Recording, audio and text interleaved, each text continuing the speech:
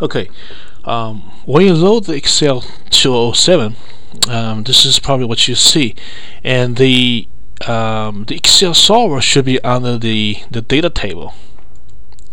Okay, so what you need to do is go in there and click on the data table, and the solver should be there. Now, if this is the first time that you use the Excel solver, you're not going to see this function.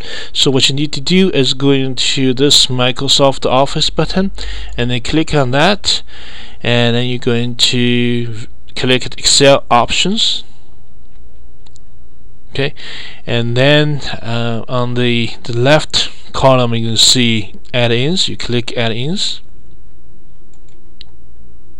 Okay, and you're going to see an inactive application add-ins now, because the solver is already installed in my Excel 207, so it's going to be in the active list. So what you're going to see is you're going to see that in that list. So what you do is you can say select that, and then you will go to the bottom and you will see manage Excel add-ins, and you click go.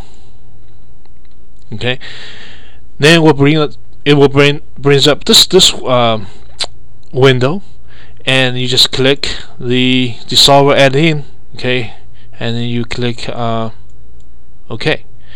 After you do that and you click the data table, you're going to see the solver, and you click on the solver, and it will give you this